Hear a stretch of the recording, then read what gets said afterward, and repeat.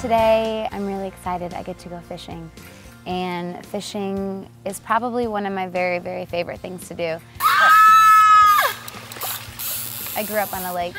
My grandparents live up north, Gaylord area in Michigan, which is pretty close to Traverse City, and they live off of Lake Minooka. And I spent most of my childhood up there on the lake, and I used to wake up at like 5 in the morning with my uncles and my grandpa, and we'd go out on his fishing boat and the pontoon boat, and we would go fishing. And so it's something that I've always cherished, and whenever I go home, I'm always wanting to go back out on the boat and fish with my grandpa or my uncles. And whenever I get a chance to do it in Nashville, I'm always on someone's boat fishing.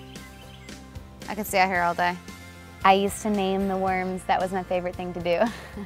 I used to take all the worms and I'd put them on the hook and I'd name them. But what I don't like is I don't like taking the fish off of the hook. I feel bad for the fish. This is the part I don't like. This is the part I don't like. I don't even care if I don't catch a fish, but it is exciting to at least catch one or two. But there's just something relaxing about fishing that I like to do. People are like, oh, it's frustrating, I can't catch a fish, but for me it's a totally different thing.